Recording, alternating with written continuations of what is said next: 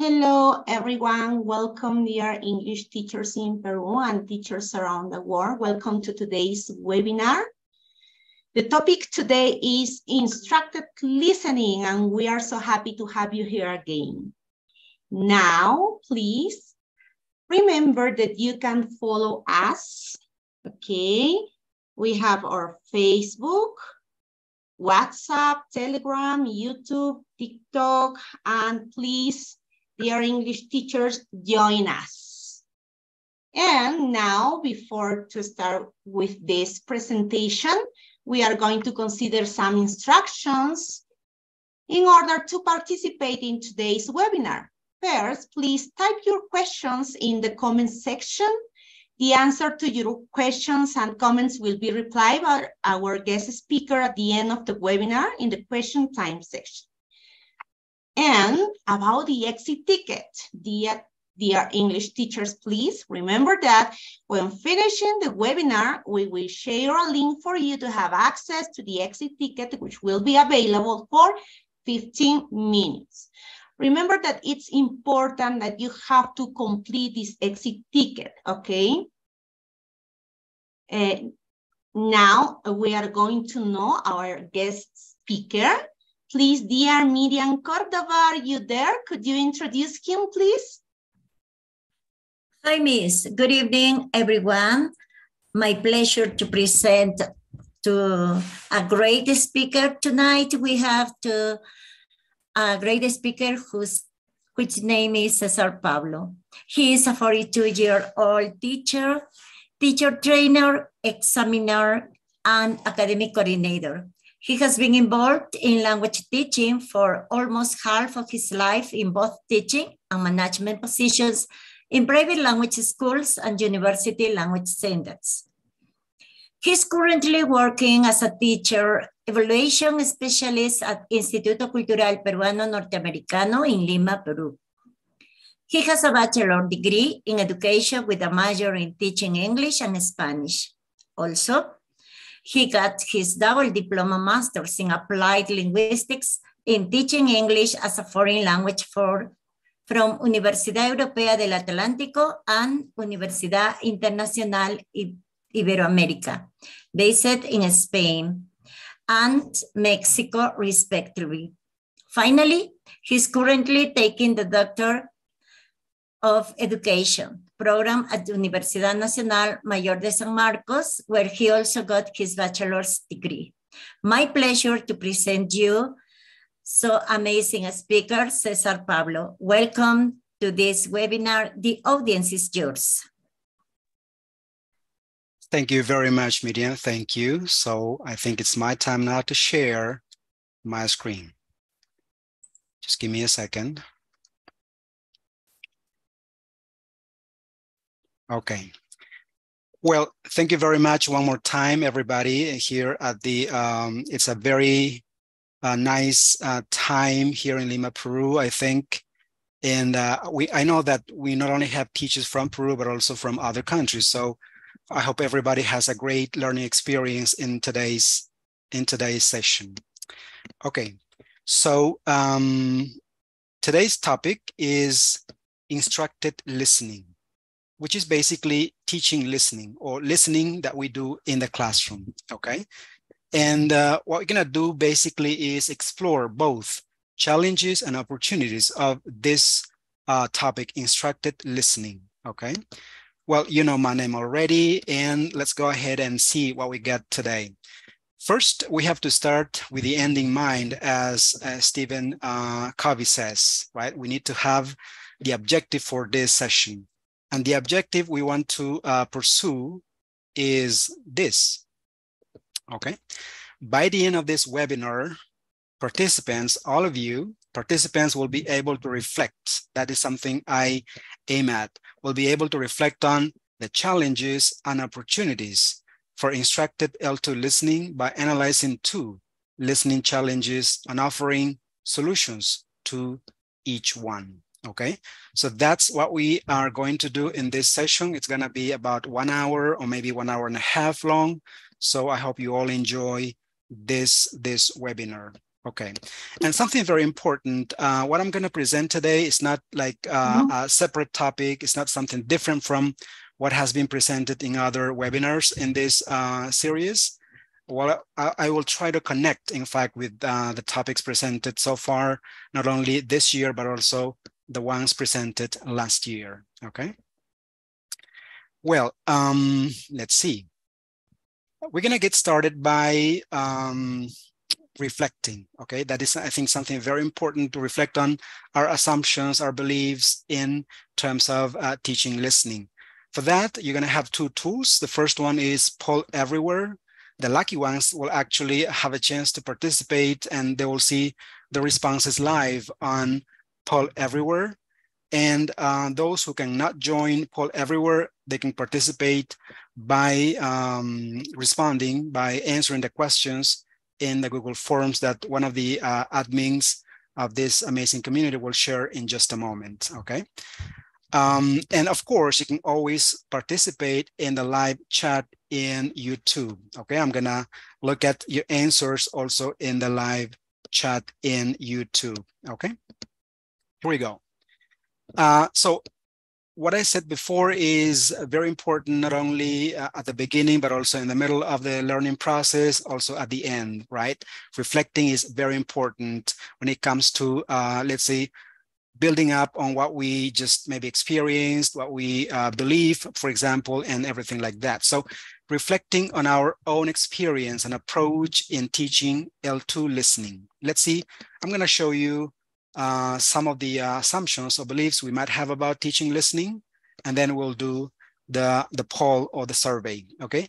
First, compared with other language skills, listening is a passive activity. What do you think about that? What are your assumptions about that? Okay, do you agree, disagree? We'll see that in just a moment. Second, the most important thing in listening instruction is that students get the right answer. You play the recording, they listen to that, and then they complete the sentence or they answer the question. So getting the right answer, is that what is listening about? We'll see that in just a moment too. Next, learner anxiety is a major obstacle in L2 listening. The emotional aspect, okay, we'll explore that, your beliefs, your assumptions regarding that, that statement there. 4, listening means understanding words. So teachers just need to help learners understand all the words or every word in the sound stream. Is that what we have to aim at when teaching listening?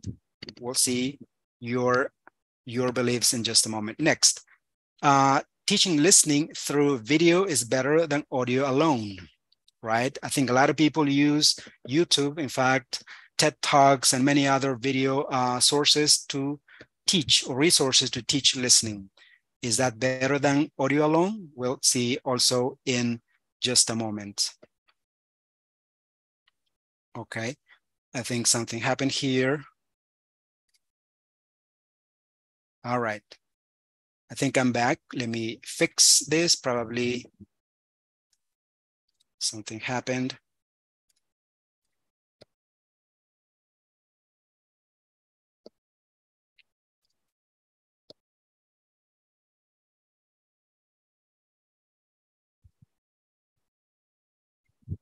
Okay, having some technical issues. Just please give me a second. Let me see if I can fix it. All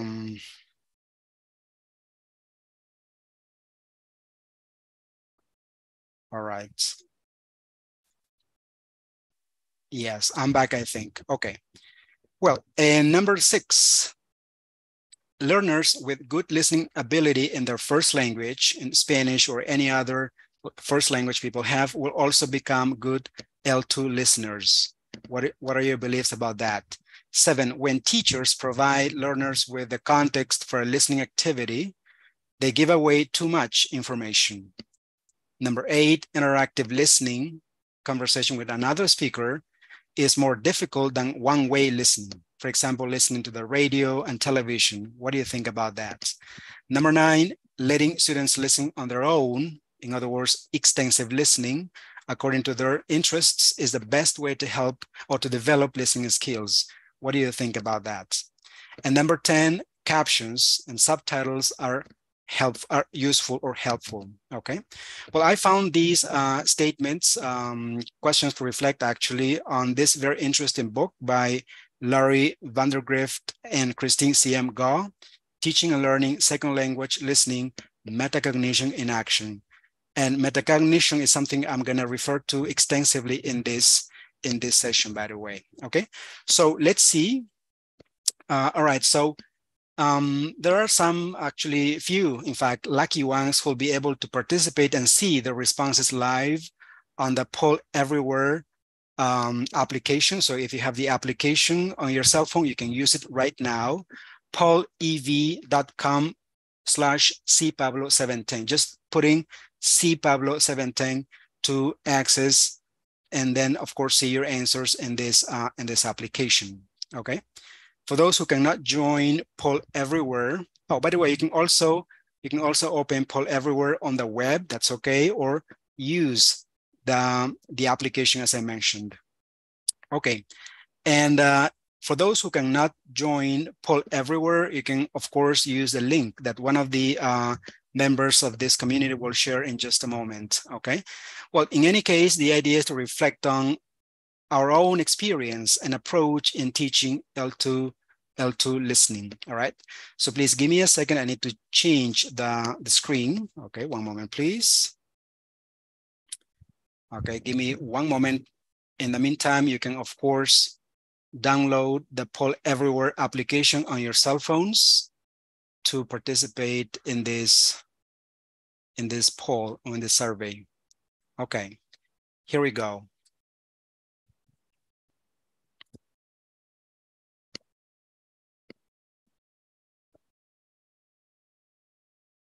Okay, let me share one more time, this time the whole screen. All right. And okay, and I'm gonna share now. Okay, so the first question, wow, okay, you're already answering that. The first question is, compared with the other language skills, listening is a passive activity. And here, I'm not sure if it's only one person or maybe a lot of people participating in the poll everywhere say that they strongly agree with this, okay? Yes, there's a belief that reading and listening are passive skills or passive activities, but it's been found in research that actually they're very, very active, they're interactive activities or skills to develop in class, okay? So that is something probably we need to read some books on what it means to teach listening, but of course with a new perspective, the perspective of teaching it for interaction, basically. Okay, so I only have one answer, maybe, or maybe a lot of people strongly agreeing with this. All right, so let's move on to the next one.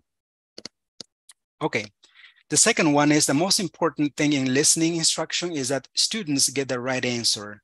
What are your beliefs about that? Your own experience regarding this statement? The most important thing in listening instruction is that students get the right answer. Well, here, people participating in the poll everywhere say that they strongly disagree with this. Of course, it's one probably single activity among many others that we can do when we teach listening. Okay, get the right answer might not be always what we need to do in a listening lesson, by the way. Okay, so I think that is something we need to think about too. Well, some people here slightly disagree with this statement.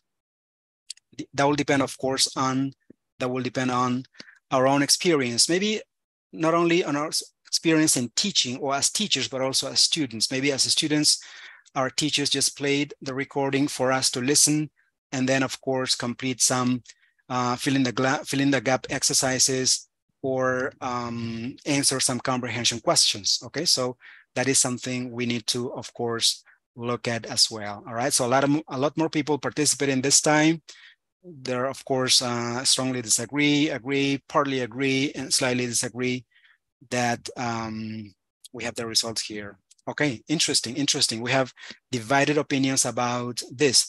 That's actually the nicest part of these webinars, because we can meet people with different experiences, different, let's say, backgrounds and all that. So we can always, of course, exchange ideas in order to do our jobs better in the classroom. Okay, the next one is captions and subtitles are useful. What do you think about that? Captions and subtitles are useful, right? People partly agree with that as well. Some people agree with that. Some more agree with that, in fact, now. Okay, captions and subtitles are useful. Okay. So if you're teaching, basically, we always talk about scaffolding, and there are different ways we can scaffold in class. When teaching listening, maybe one way we can scaffold is by, of course, providing, for example, the context of what we're gonna play, the recording we're gonna play, or by providing the caption or the subtitle of whatever we're actually playing. Now, nowadays, in fact, when you buy a textbook for your school, the textbook comes with the scripts at the back of the book.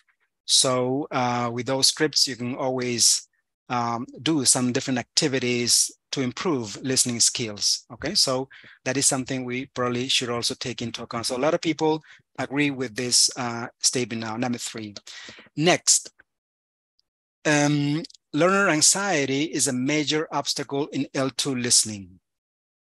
I think last week, Leonardo Mercado referred to this important aspect, and it is something we need to, of course, take into account. Learner anxiety is a major obstacle in L2 listening. Well, then our job is, or the next question is, what can we do to maybe lower the anxiety in the classroom then? Okay, so the affective filter is something we need to take into account when it comes to teaching, well, not only listening, but also some other skills.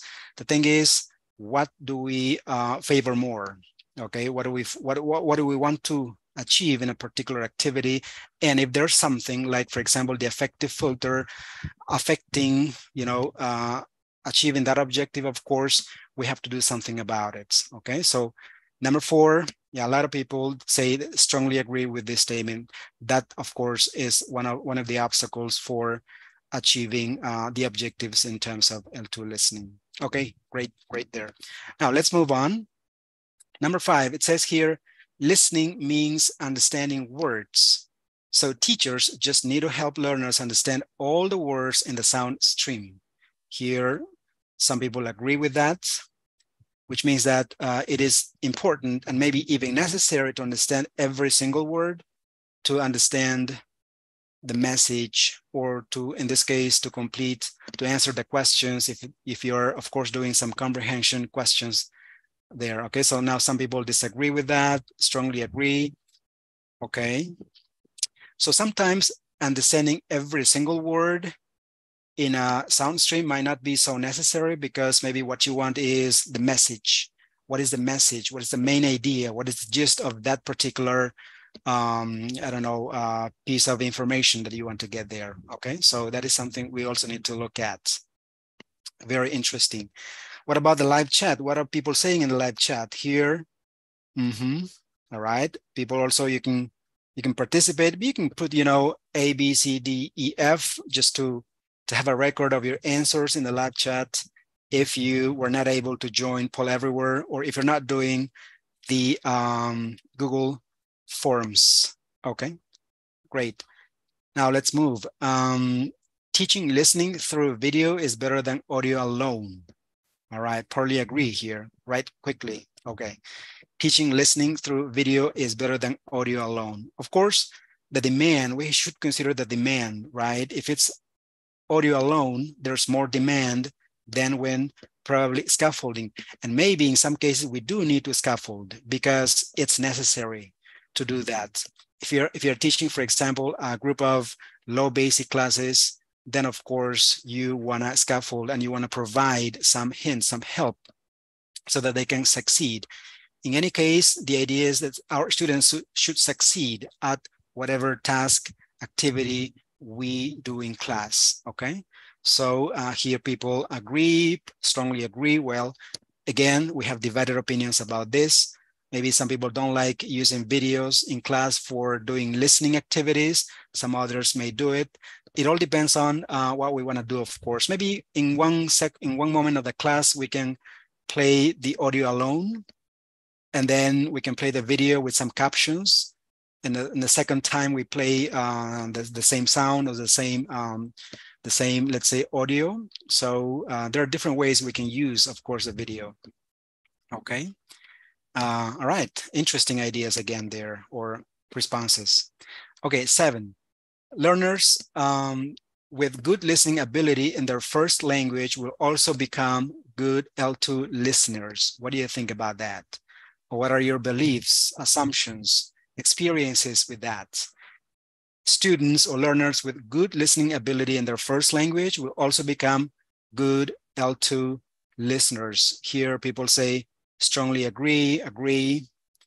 Yeah, everything depends on maybe our own approach or perspective on teaching in general, right? Those people who call themselves constructivists will say, all right, what is that thing that the student brings to class?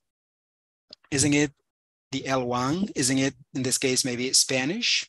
How can I use that L1 so that I can build up on that knowledge that he already has, that he or she brings to class, so that I can, in this case, teach him or her English, new sounds, new structures, for example, new vocabulary, etc. You can take advantage, for example, of the cognates that are, words with a similar spelling and, of course, also meaning in both the L1 and the L2. Okay, so, again, we have kind of divided ideas. People slightly disagree. Others partly agree. Of course, more people in this case agree with this idea. Okay, so again, let's take into account that students don't come to class, let's say, in blank. They come to class with something. They bring to class experience. They bring to class some knowledge. Okay, especially if you're teaching in the high school on the secondary level, they're they are learning many things in different subjects. So you can use that knowledge and build up on their L1, in this case, to teach them the L2. Okay, a lot of people participating in the live chat too. Thank you very much. Eli Santos, Ernestina Pacheco. I've heard that name before. Okay, so I think she's very popular. Olga, Miss Juanita, Madeleine, Miguel, Rosa, and thank you everybody for participating in the live chat. Thanks a lot, Elizabeth, and everybody who's really, eager to share their beliefs. Remember, this is not good or bad. We're just going over our own experiences and beliefs about teaching listening in class. And we might have maybe a wrong conception about something. So we're here to help each other. This is supposed to be a community, all right? 8, when teachers provide learners with the context for a listening activity, they give away too much information. What are your beliefs about that? When teachers provide learners with the context for a listening activity, they give away too much information. Here people disagree. Some people partly agree with that. Okay. I don't know, how does it feel when you just tell your student, please, everybody listen up now. I'm gonna play the recording. You're gonna listen to the recording. It's 2 minutes long. And then here you have 3 questions for you to answer, okay? Without any context at all right? Probably it's better to give him some context anyways, like I'm gonna play a recording. There are 2 speakers. One of them is a 15-year-old girl and the other is a 50-year-old man, okay? So that they can, be in a way more interested and try to find out the relationship between the speakers in the recording or in the video if you're playing a video, okay? So giving the context actually is essential when doing listening activities in class. Okay, what about the live chat? Yeah, a lot of people giving their answers. They say B, I guess, E, okay? Maria Esther Chavez, Pilar Quispe, all right, Noelia Butron, Jacqueline Solano, Giovanna Benitez, a lot of people participating. I love the, the active participation in the live chat. Thank you very much again. Okay, let's move on. Number 9, interactive listening. Conversation with another speaker is more difficult than one-way listening, radio or television. Disagree? Agree? What do you think about that? What about the live chat? Okay. Interactive listening, conversation with another speaker is more difficult than one-way listening. It might be more difficult if we do not provide the right instruction, maybe the right instructions, the right, I don't know, scaffolding, for example, okay? So it all depends on how we carry out the lesson in this case, okay? So we have here different experiences, different assumptions about interactive listening. They say, it is something we should aim at, in fact, in a classroom, because it all depends on what we want. We want students to, do really good at English for class use, or so that they can eventually use that knowledge outside the classroom. I think the latter is the actual objective, or is a competence we should be developing in class, okay? So that they can eventually, we're not, of course, saying that they'll become B2 or C1 users of the language overnight, but especially in the secondary level in our country, I think they have a lot of time to do that. Okay, to reach a good level of English, of course. Everything in this case, of course, that goes along with the standards, with the competencies and everything in the curriculum.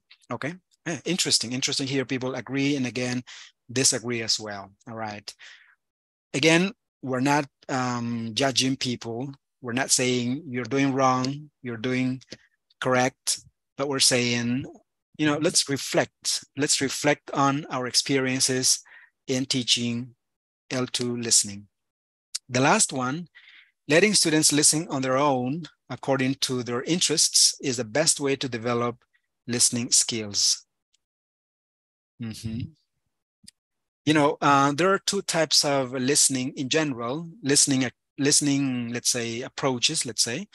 The first one is intensive listening, the kind of listening we do in class, right? We prepare the lesson, we look for resources, we do the activity in class. We, of course, assess what we did in class, but also we have extensive listening, okay, that can be done kind of at a more relaxed way out of class, a type of listening in which students can have a choice to have a chance actually to choose their what they want to listen to, for example.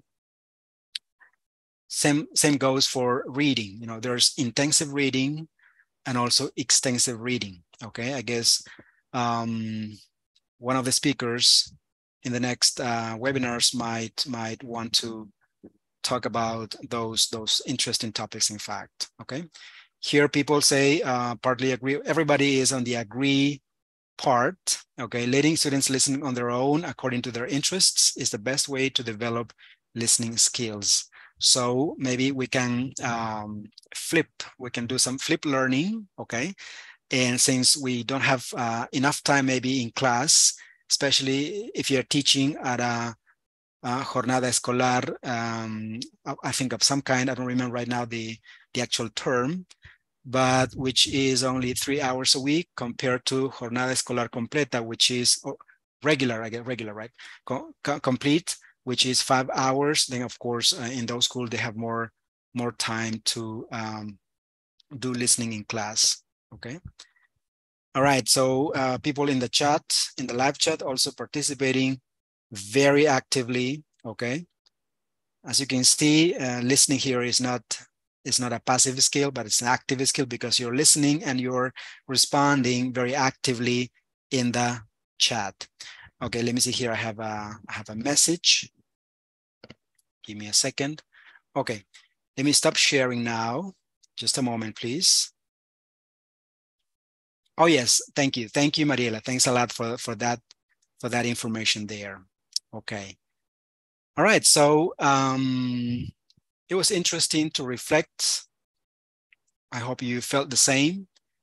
And now let's move on to the next part of this. Sorry. Let me stop sharing and share again. Okay. So the question, why does listening matter? I think by now it's actually clear that listening is something very necessary to develop in class. And today I'm gonna give you some information about how to do it. Am I sharing? Yes, I'm sharing. Yes. Okay. Well, first of all, good listening skills are essential for successful learning and L2 acquisition. Okay. Good listening skills are essential for successful learning and L2 acquisition. I'm saying that twice because of the word essential. It's important for L2 acquisition. Okay, let me tell you a bit more about this now. You know, in a good, let's say, program, we can have different elements, okay? In some programs, maybe listening is kind of skipped or is not, or teachers or students don't pay much attention to it, but I think it's important we do. For example, in this proposal by Paul Nation and Jonathan Newton, they say that these are the learning goals we have to keep in mind when developing an English language program. We got the general goals and the specific goals. We got, of course, language items such as pronunciation, vocabulary, grammatical constructions, ideas, for example, the content of what we're going to teach, the skills is there, as you can see, listening, speaking, reading, and writing skills, and also the sub skills of those skills. Accuracy, fluency, last week you talked about it. What is better? What we have to do in class? Should we focus more on fluency, on accuracy? It's not that we should focus more on one or the other. It's something that we should be doing actually together. As you can see, people need to be accurate in pronunciation, but also fluent when they use it, when they perform, when they speak, in this case, right? Strategies as well, right? And text, conversational discourse patterns and rules, and text schemata or topic type scales, okay? And regarding the learning goals in the Peruvian national curriculum, is listening in the curriculum? I think it is. Let's see. Well, in this case, I'm going to just refer to one of the competencies. There are 3 for English as a foreign language, but the one of them that specifically talks about listening is competence 13, okay? And as you know, the competence has many capacities. In this case, the competence 13 is the student communicates orally in English as a foreign language. To do that, first, the student needs to get information from oral texts. It doesn't say from written texts. So of course, the input can be a written text, can be a reading, okay, so that they can, eventually talk, communicate orally. But of course, in this case, since we're in the oral communication part, they should be obtaining that information from oral texts. And next, well, first, this capacity, obtaining information is a LOTS, right? It's a low order thinking skill because they have to listen, pay attention, and obtain that information. But the next one, inferring and interpreting, is a LOTS. It's a HOTS, high order thinking skill. All right. So, by the way, if you want them to infer and interpret, the requisite is that they should obtain the information. So there's no way they can infer or interpret something if they do not first obtain that information from somewhere. In this case, the information, of course, in oral form. The next one has to have to do with organization. We're using the resources, both nonverbal and paralinguistic resources to communicate, and interacting, of course, speaking and reflecting. The metacognitive part is also has been considered in this competence. So as you can see, in the Peruvian national curriculum, listening is there. Unlike the written aspect, reading and writing, each one has its own or their own competences. There's a competence for writing and there's a competence for reading. But for the oral aspect, we only have one competence. If you ask me, I would have liked to have 2 competences, one for reception, listening, and one for production, speaking. But since we have only one competence, which is competence 13, but that also includes listening, capacity number 1, it's there, of course. So we can say that we do care about listening in the Peruvian national curriculum there, okay? All right. Yes, here people are saying yes, but sometimes it's hard to develop that skill because there aren't enough devices in some schools. Resources, that's correct. That's Kervin Mesa's comment is very accurate, I guess.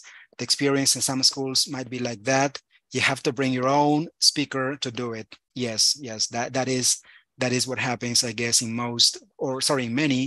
many schools in our country. I'm not just talking about, of course, the situation here in Lima, but of course, situation in the different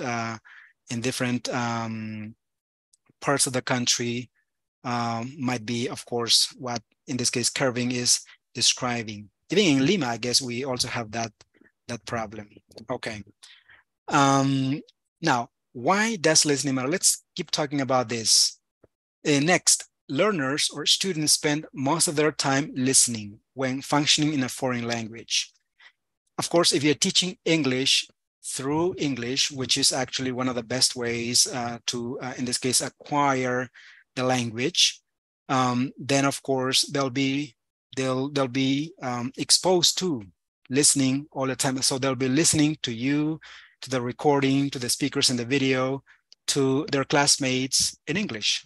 So it makes sense that we should be, of course, developing the right ways, the right type of lessons or activities in class to do listening. Next, listening is considered the least understood and most overlooked of the 4 skills. You know, when I first read the National Curriculum Competence 13, well, I was looking for something that could say, you know, listening, and I didn't find it. But then, of course, at a close reading, I could see that Competence 13, of course, in this case, includes listening, okay? It seems like the national curriculum kind of overlooks that that skill, but it doesn't. It's there. But again, if you ask me, I would like to have maybe a listening competence and not just a capacity there. Okay. And next, learners report feeling the least control over listening.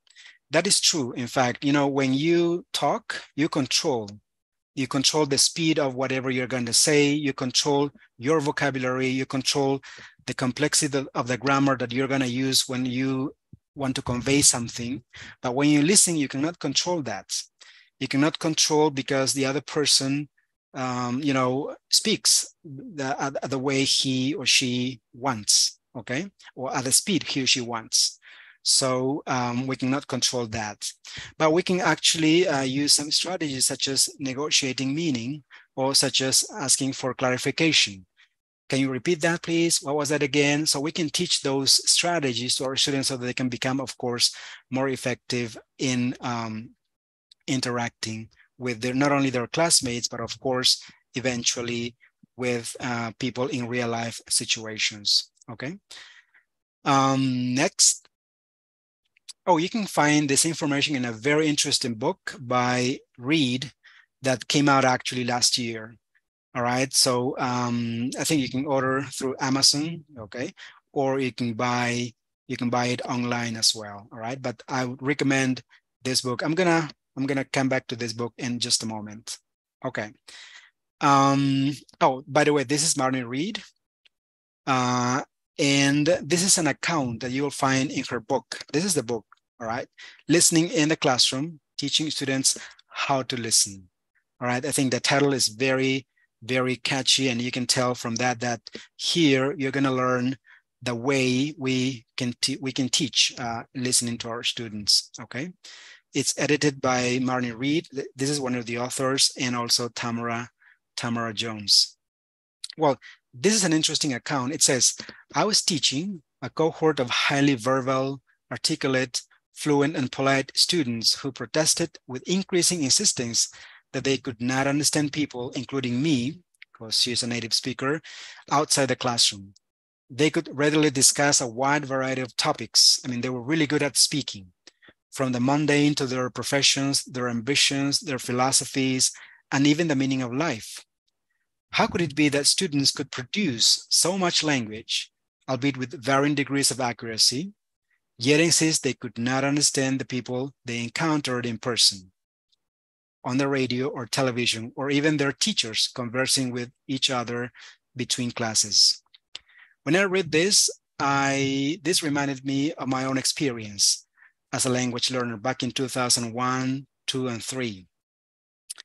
By then, I remember I spent many hours trying to sound natural, of course, because that's what my teachers always advised me, and trying to be fluent. Okay, to be fluent, you got to do this and that. So I was working on that. I eventually became fluent enough in English. But when it came to talk to native speakers or my own teachers, but not in the classroom, but outside the classroom, I could, hardly follow their conversations. And I wondered, why was that? Until I read this. It seems like it's happening a lot. In fact, people are becoming really fluent in the language. They speak, like parrots sometimes. They just speak. But when it comes to actually interacting, following the conversation in a real life situation, sometimes people have a hard time. And that also happened to me when I was a student myself. So what about you? Does the account above, this account by Marnie Reed, resonate with you in some way? If so, how? Maybe you didn't have that experience. Maybe your experience was a little different, but this is something we should also pay attention to, okay? And the best way to do that is by, of course, joining this kind of webinars, by sharing our own experiences, by reflecting on the experiences that, you know, the 10 statements I showed you at the beginning are really good ones, so that we can, you know, take our time to think about, deeply to think about those statements, and then, you know, mark either agree, disagree, or not with those statements, okay? And of course, talk to other colleagues and discuss, you know, do you agree with this? Why do you do that? So let's discuss, and maybe we can find an answer to the dilemma, to the problem, and eventually find a solution, of course, and change, right? Change, of course, to do a better job in the classroom, okay? Olga Ticona says, totally agree. We must stop talking in Spanish. Yes, that is something I also agree with, because, you know, it's becoming very popular, this idea of English as a medium of instruction, or EMI, sorry, English as a medium of instruction. But of course, we should not disregard also the potential of using L1 in the classroom. I think in one of the webinars last year, for example, Mr. Jesus Nicho and his students talked about the cross-language experiences, using, for example, translanguaging, using some strategies from bilingual education, for example.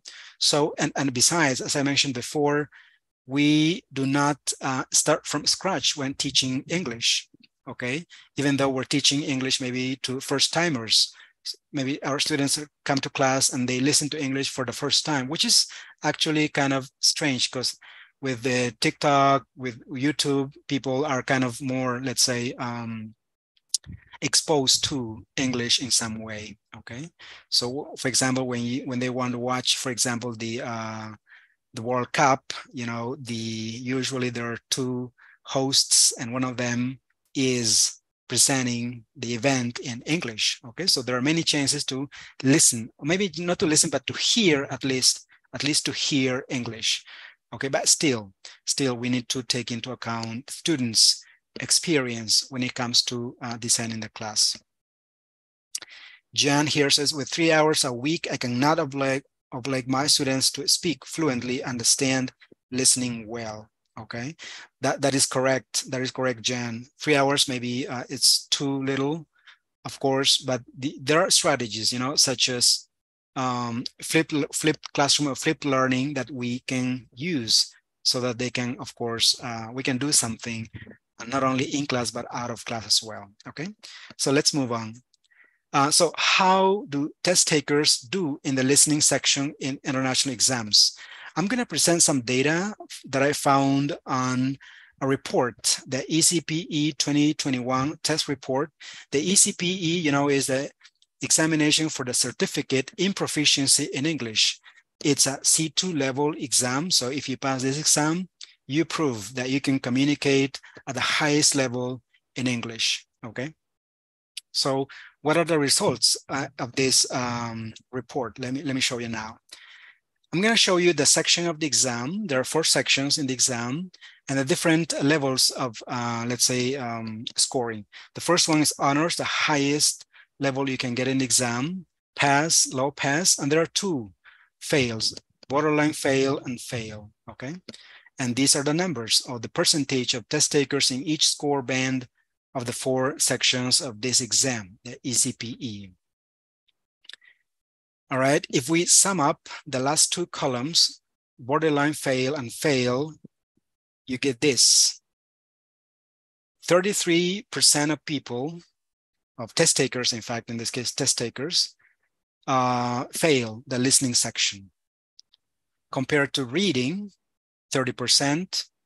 Reading is another skill that we need to work very, very hard, not only in, you know, L2, but also in L1. That is something we are, I think, as teachers aware of. Writing, they do better because only 22% fail. And speaking, they do even better because only 11% fail, okay? And again, as the account told by Marnie Reed, and also according to my own experience, speaking is something we can achieve probably quite fast, especially, of course, if we devote enough time to studying the language to getting ourselves maybe exposed to the language in different ways, of course, we can achieve a high proficiency in speaking in oral language quite fast. But again, listening seems to be the problem here. Okay, so that's why the title of this presentation is problems, challenges, but also solutions. I'm gonna provide some solutions. Of course, they are not the only ones.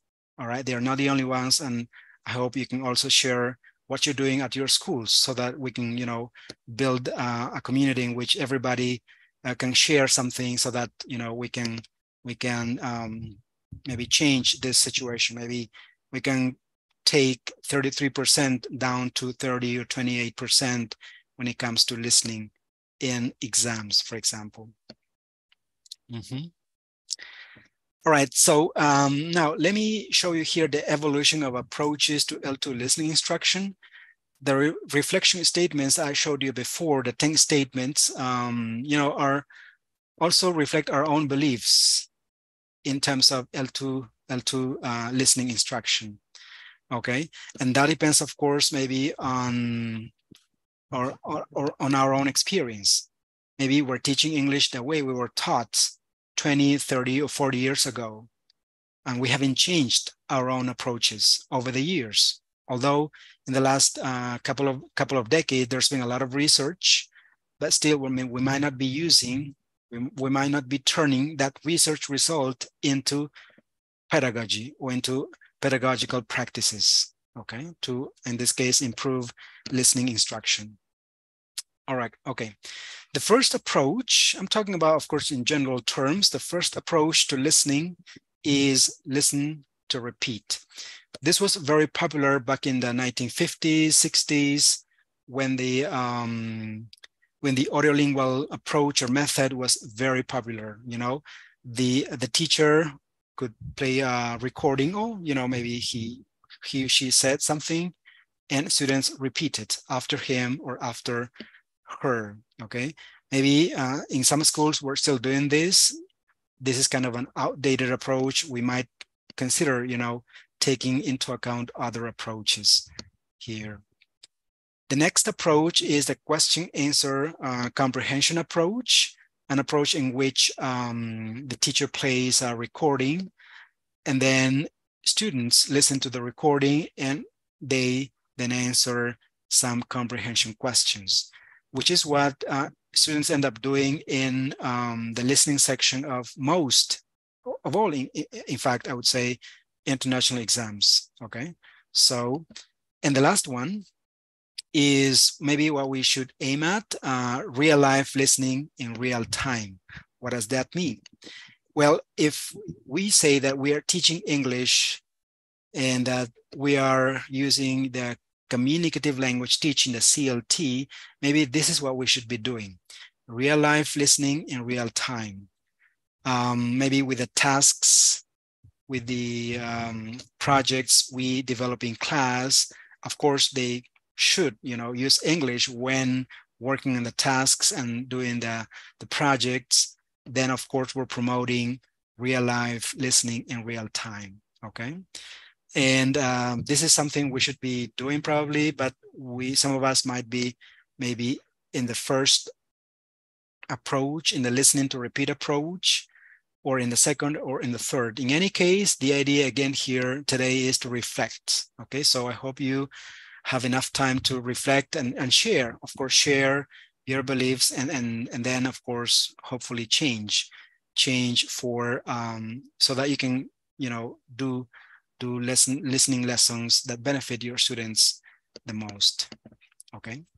Now, what is the problem with instructed L2 listening today? Let's see, what is the problem with instructed listening, L2 listening today? Reed says, in instructed settings, listening is unidirectional. This is what has been found in most listening lessons. That is, a teacher plays a recording and students listen to that, and then they answer some questions, some comprehension questions. They complete some answers. They complete some sentences, they maybe choose true and false, etc. Okay, that's basically unidirectional. Instructional focus is misplaced on the product of comprehension rather than its process. Actually, this is something good, I would say, to focus on the product, because in real life, what we are concerned about is the product. Okay, because when you listen to somebody or someone, you are interested in the information that he or she has to provide. With that information, you will eventually make decisions. And then is when that information turns into knowledge. Okay. So, but that happens in real life. We should be doing maybe something else in the classroom. We should be focusing on the process. I'm not saying that we shouldn't focus on the product. I'm saying that, or in this case, Mendelssohn says we should focus on the process and also on the product. When teaching listening, there seems to be no corresponding recognized need to teach the requisite listening skill, which is processing oral input. When we teach, for example, reading, first, students need to decode the words, the letters, the the punctuations, etc. So we're teaching the requisite for that, for the written input in this case. But when it comes to listening, it seems like we're not paying attention to the requisite skill, which is processing oral input. And also the influence of instructional materials and curriculum guidelines developed specifically for reading pedagogy is applied to listening instruction. It means that we have been borrowing the materials and the guidelines that were developed for teaching reading to teach listening. Okay, so maybe it's something we have to think about and, of course, change and implement in our classes. Okay. Then it says here, again, Mendelssohn, it says, much of what is traditionally misnamed teaching listening should in fact be called testing listening. Okay, because it seems like in the classroom, we're basically testing listening. We're not teaching listening. We're not teaching people to become better listeners. When we teach reading, we should also focus on helping them become better readers, better writers, better speakers, right? When it comes to listening, it should be the same. We should teach, or we should help our students to become better listeners. How do we do that? I'll show you some ideas in just a moment. Okay, so again, it says here that we should go from not only, what has been found is that a lot of listening lessons focus maybe exclusively or too much on the product. That is, what they do in class is listening to learn, which is again what we do in real life.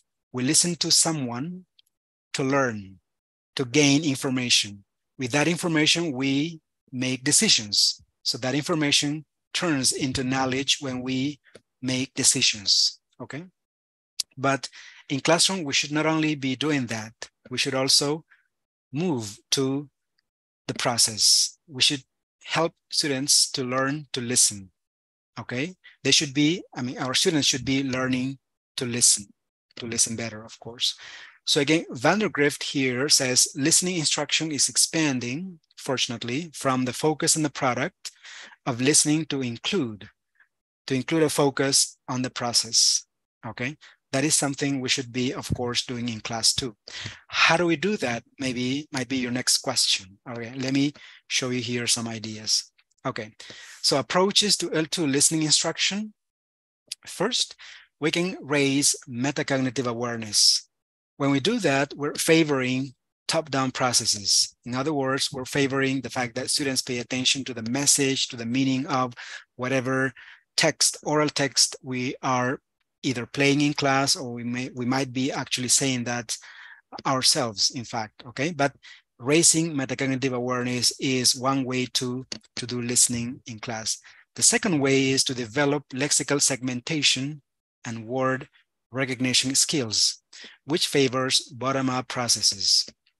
Bottom-up processes have to do with paying attention to the individual elements of the language, the sounds, the words, the sentences, and so on, okay? So if we pay attention to the words, to the individual words, students in this case, we're helping students to listen better in class, okay? All right, again, Van der Grift says, given the critical role of listening in language learning, students need to learn to listen, all right? So in class, students should learn to listen so that they can better listen to learn, okay?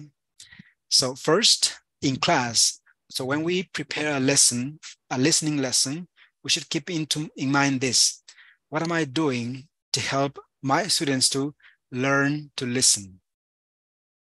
So that they eventually, maybe in the classroom, but most likely out of the classroom, okay, they can become better listeners. They can be better at listening to learn, okay? Isn't that interesting? All right, I hope you find it interesting. Okay. Well, let me show you now the problems or challenges in L2 listening and how to deal with those problems. Okay, here comes what I mentioned before, the approaches combined with, the challenges, the problems, and also how to solve, how to deal with those challenges. Okay, this is the first one. The first challenge is this. The people have problems at recognizing known words in connected speech, okay? And how do we raise metacognitive awareness in this case? We can pass a survey. If you're teaching maybe first timers, or if you're teaching a low basic class, you can do this in the student's first language, okay, in L1 or in Spanish. If everybody speaks Spanish in your class, of course, you can do this survey in Spanish. If they know no English at all right, go ahead and you can do the survey or this poll in Spanish. First question you can ask or you can put is this: native speakers speak too fast. If they didn't speak so fast, I could understand them. Okay, so first we need to find out what our students' assumptions about the language are. They might think this, they might think the native speakers speak too fast. And if native speakers didn't speak so fast, they could understand them better, okay? The second question or the second assumption that you wanna find out is, when listening, I pay attention to the content words. The little words, the function words aren't important, okay? So maybe the problem to actually getting the message, to understanding the meaning or the message of something when they listen to someone or something, is that they don't pay attention to the little words, because the little words might actually change the meaning of whatever has been conveyed. Okay, so I guess everybody is kind of familiar with a cloze exercise. A cloze exercise is a short text in which some words have been removed. And the challenge for students is, of course, to fill in those blanks in terms of both grammar and meaning. Okay, those two elements. But in this case, I've removed even two words in some cases. In others, just one. Okay, so what you can do, of course, is get a recording, okay, a transcript, then use a portion or a part of that transcript and prepare your handout by creating a cloze activity in which you have to remove the little words, those words that cause problems in connected speech, okay? And play the recording, have students listen, and then they complete here the function words, okay? Because students might have a problem at recognizing known words such as on, the, there, you, etc., the function words, okay, in connected speech. For example, for number one, learning a foreign language at an adult age. Maybe they don't understand orang, but they understand at and. But actually, people will not speak that way. People will not say learning a foreign language at an adult age. Might become, people usually will say learning a foreign language at an adult age might become a nightmare if you do not devise certain strategies, etc. Okay, so the first challenge that we should be aware of, and of course plan a lesson in class so that they can become better listeners, is that they should be able to recognize known words in connected speech. So you can do that by first finding out their assumptions about connected speech, and in this case the little words, the function words, and then maybe creating a close activity in which you remove the function words, the words that people pronounce in some way differently, okay, usually connected, you know, and then do the activity in class. All right. For example, in the next minutes, I'll suggest the best ones so you can successfully learn any new language. Okay. So this is an activity that can help you in class. As you can see, it can be anything. Of course, it depends on the topic of your lesson. You can find a video, maybe you can get the transcript, a short one. Okay. In those ones, of course, the speaker should be focusing on the little words or the function words. Okay. Next, the second challenge. The second challenge is in L2 listening and understanding a speaker's intended meaning. Here, a lot of people have problems with this. Even I had problems with that. I would say actually sometimes I have problems with that even now, because sometimes I kind of are more paying attention to the maybe to the grammar, something like that, and forget about the actual intended meaning. Okay, so again, we can first find out our students' assumptions. We can pass a survey, a 2-question survey, a short one. Again, if you're teaching low basic classes, or if everybody has, let's say, is their first time in an English class, then of course you can pass a survey in the students' L1. Okay. The first one is, if I can understand all the words in a sentence, I can understand the meaning of the sentence. So it seems like some people need to understand all the words, or every single word, to understand the meaning of whatever he or she is trying to convey. Second, English intonation is merely decorative. It cannot change the meaning of a sentence. Okay, again, students might think this is true, and we need to find out and do something about it. If this is what they think, and if the challenge they have is that they have a problem understanding a speaker's intended meaning, this is what you can do. Again, something very simple. Okay, you can play a sound file. You can record yourself, you know, and then play the recording in class. Okay, as one of you said in the live chat in a moment, you can take your own speaker to the class if the school does not provide any. All right, so maybe that is something you can do as well. But the sound file can be something like this. Okay, the teacher didn't record the attendance. The teacher didn't record the attendance. And then your question can be, has the attendance been recorded yet? Has the attendance been recorded yet? Okay. Of course, the sound file is just a sound. You are not showing, you know, the actual words. The question can be on a handout, and they have to explain. They have to explain the answer. Okay. They have to answer and explain, of course.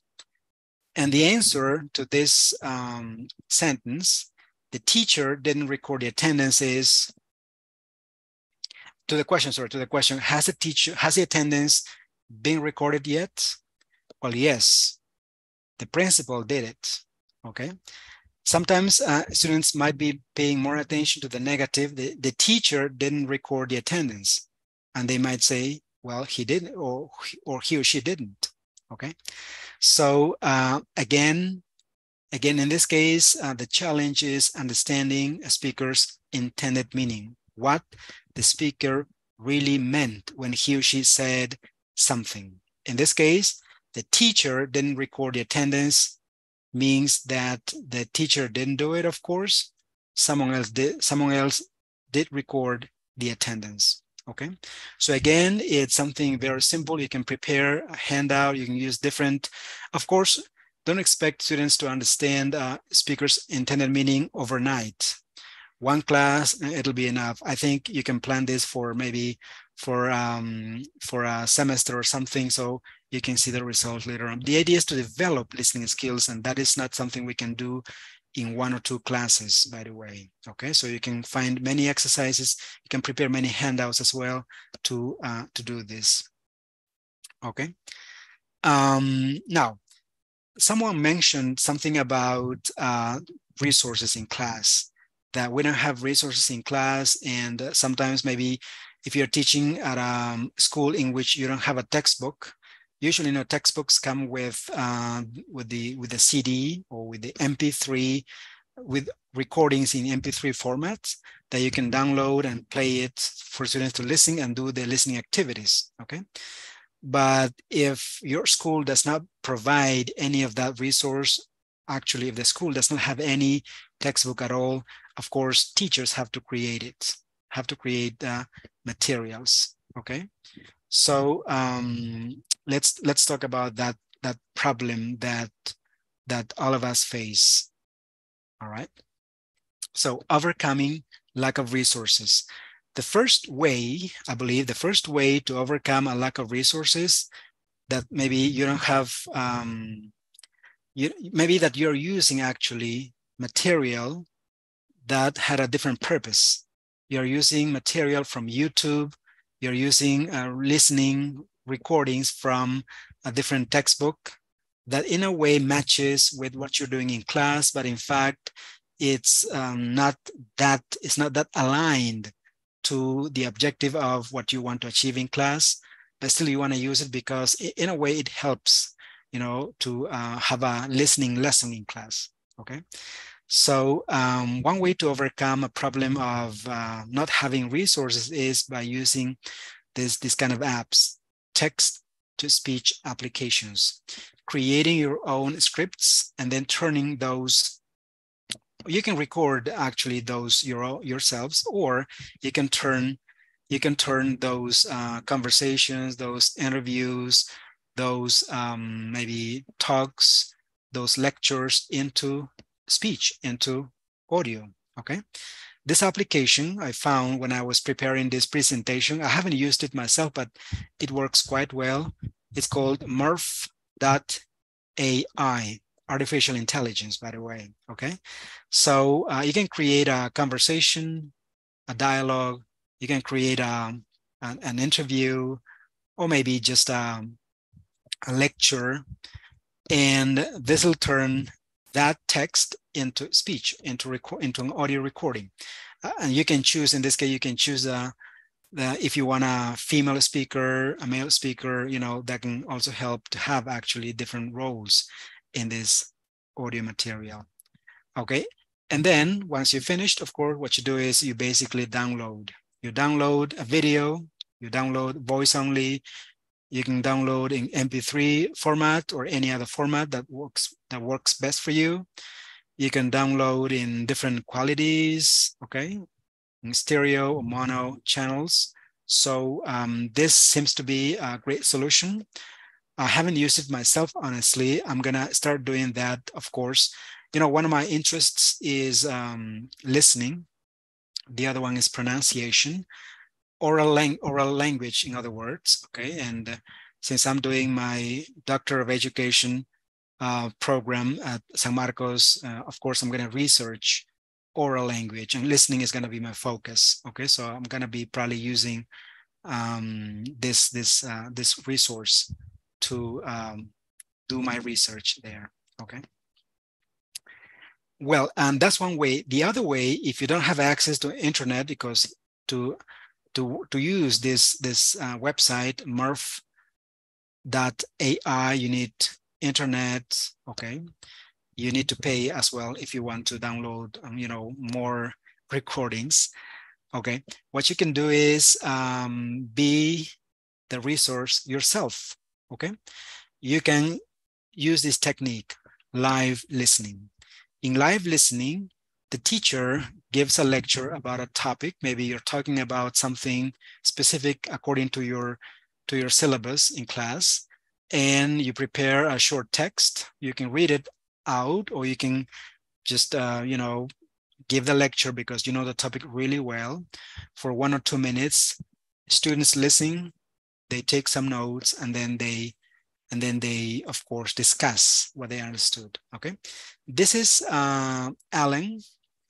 You can find this on YouTube, but if you have the How to Teach English by Jeremy Harmer, you'll find that comes actually with a DVD where you'll find this lesson.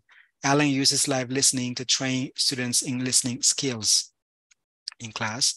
And again, as I mentioned before, what the teacher does is he or she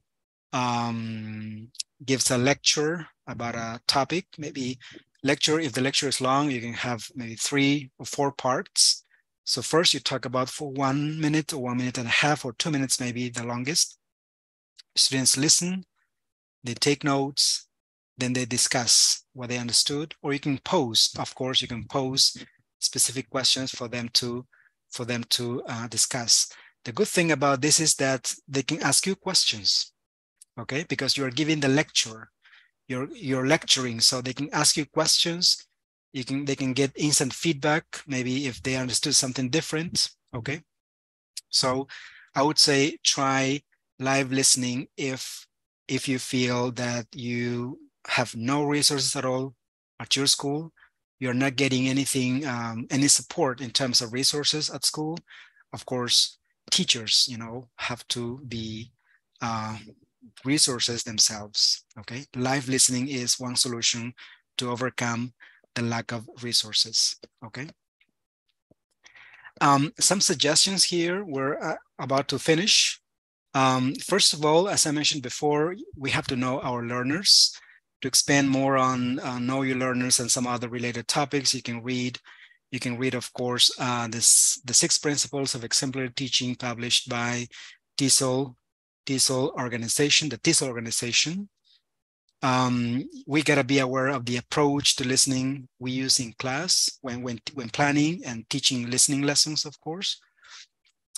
Move away from testing listening to learning to listen, from the product to process. Well, actually include both in this case, right?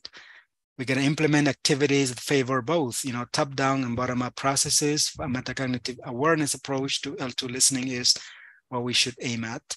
And try different resources to design listening activities, okay? Not only, maybe if you have a textbook provided by your school, maybe it doesn't really, fit your actual students' needs.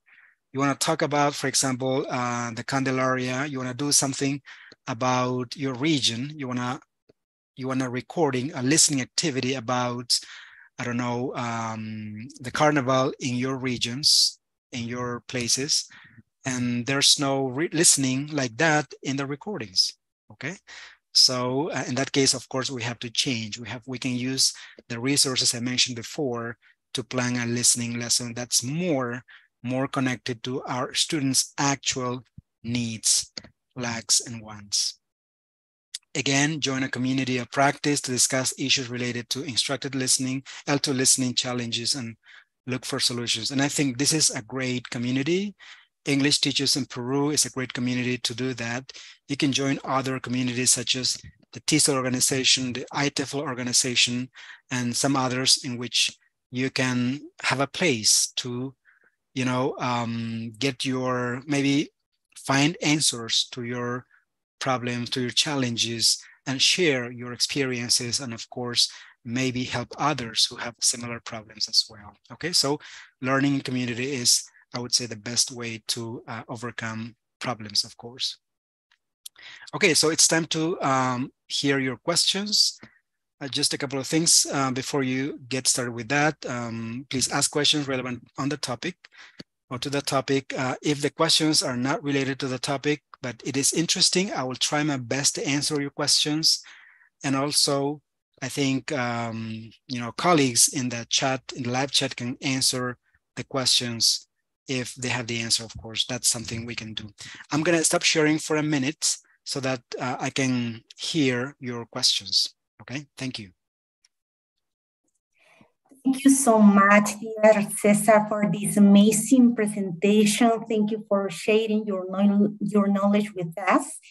Now we have some questions. We select some questions for you.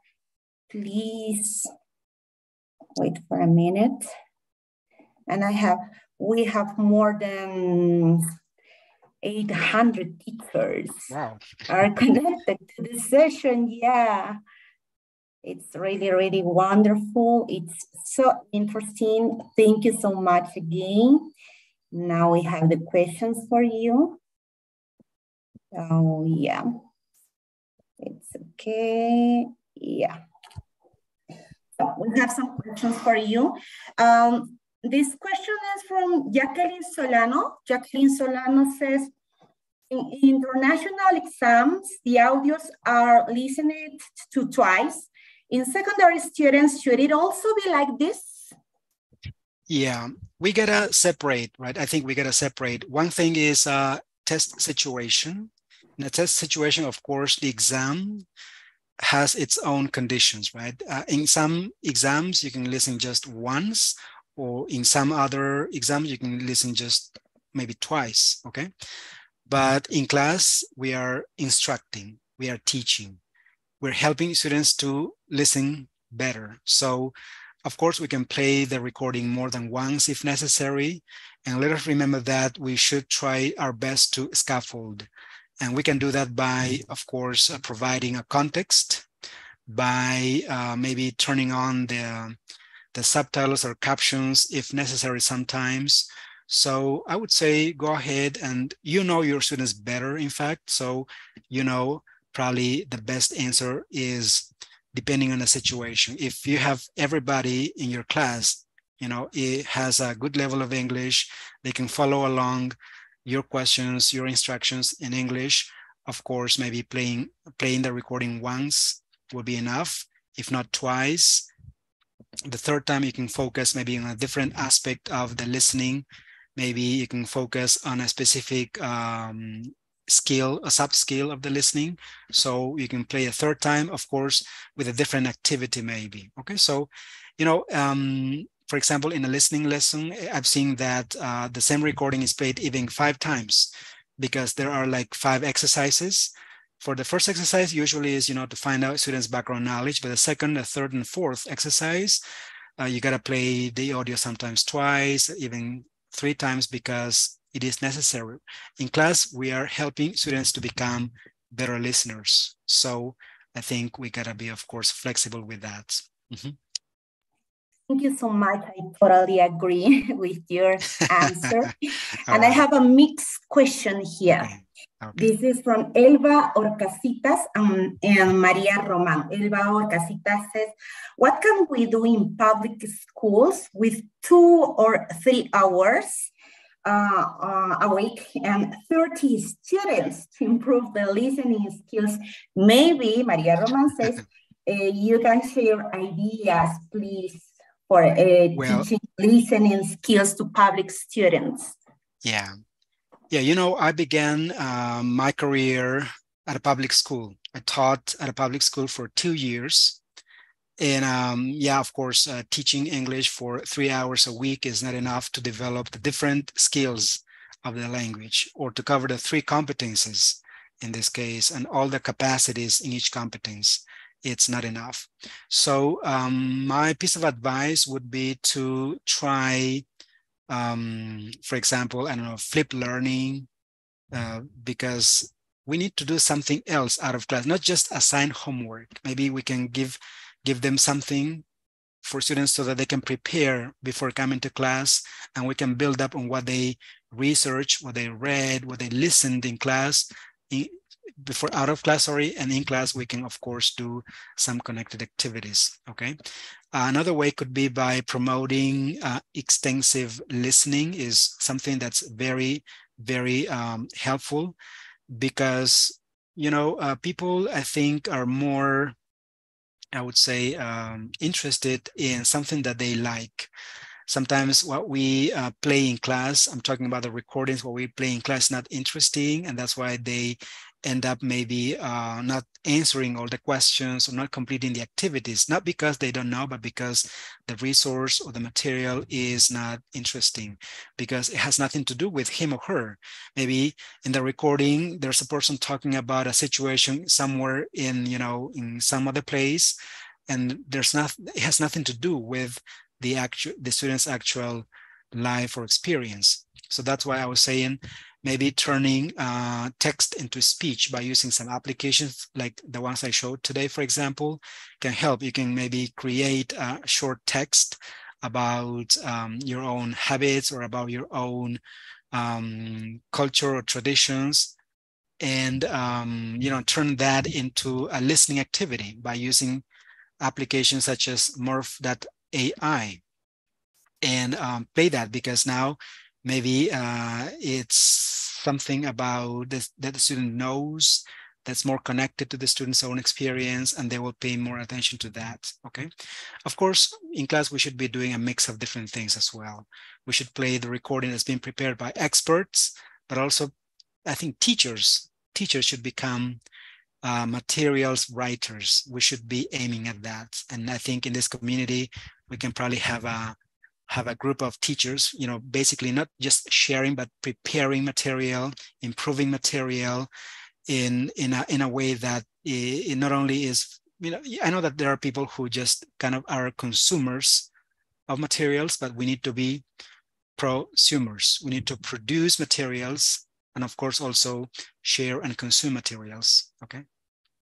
Yeah, thank you, thank you. We have lots of resources in Aprendo en Casa. Yes. So, for example, Aprendo Casa has created some audios according to our context, and maybe we can use them.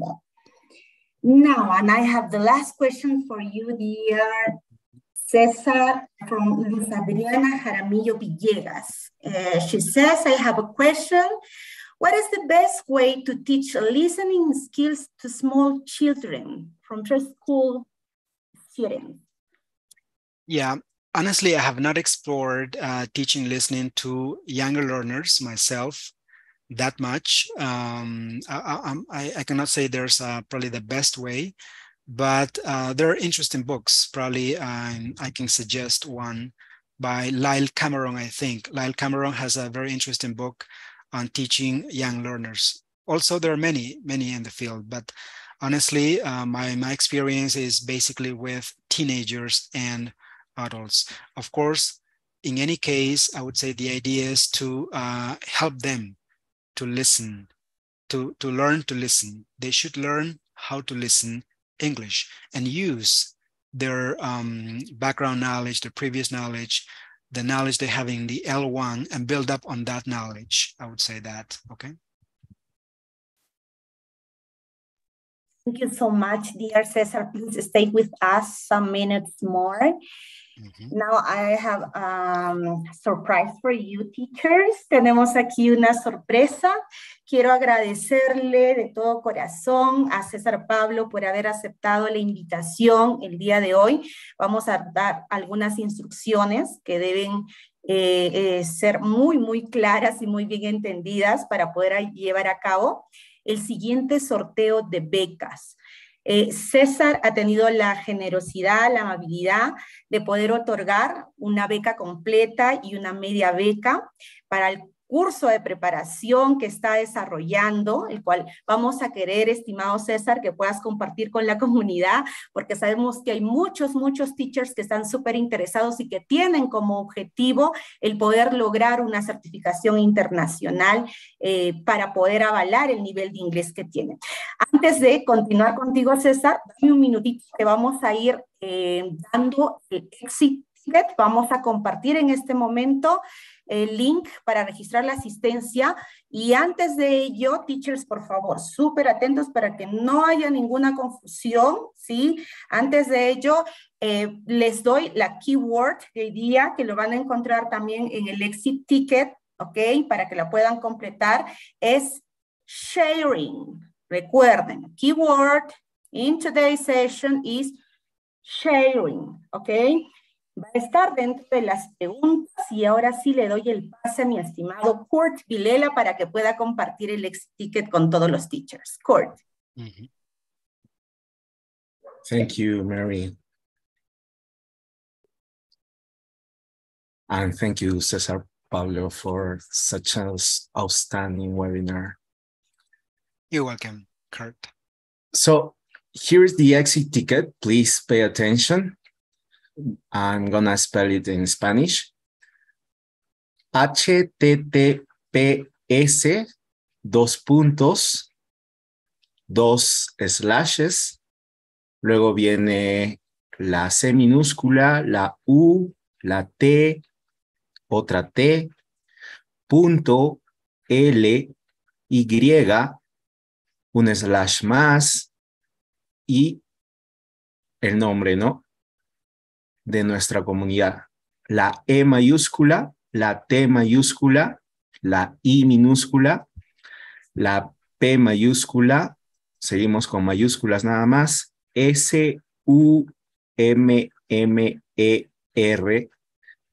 2 y acabamos con minúsculas ND, our second eTip Summer webinar.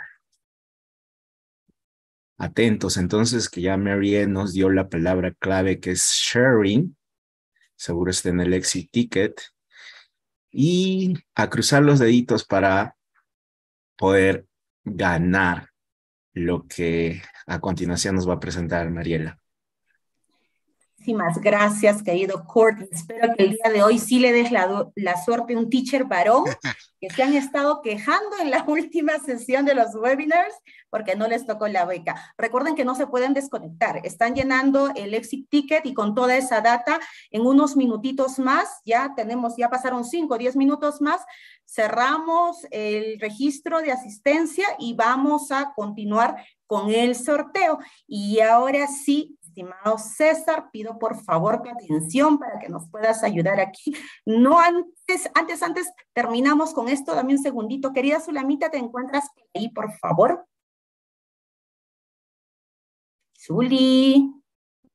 Zulicita Bella, nos comparte la invitación para la próxima semana que tenemos el sábado, Zuli. Of course, thank you, Miss Mary. Hello, dear teachers. Well, I'd like to invite you to enjoy another interesting webinar the next week on Saturday, 25th at 6 p.m. It will be presented by Karen Mesa. The topic is really interesting, enhancing the writing skills. As teachers, we know that writing is so important because it allows our students communicate ideas or opinions and express feelings, and teachers play a vital role in developing this skill in our students. So you can't miss it out the next Saturday, 25th at 6 p.m. Don't forget, teachers, see you there. Thank you. Thank you so much, dear Zuli. Ya saben que tenemos una cita el próximo sábado. Vamos a abarcar el skill de writing con nuestra estimada Karen Mesa, quien ha estado mucho tiempo a cargo del Ministerio de Educación como especialista del área de inglés. Así que ahora continuamos. Ahora sí, por favor, estimado César. Coméntanos, compártenos, por favor, un poquito de esta propuesta de capacitación, de esta preparación, que yo sé que muchos teachers van a estar súper interesados en ello. Okay. Thank you. I'm going to share one more time, please. I'm going to share my screen. Okay. All right.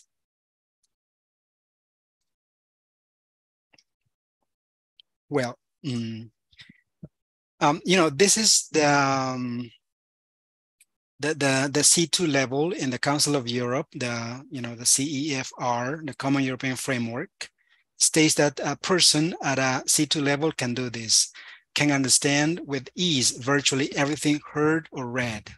So listening is there one more time, okay?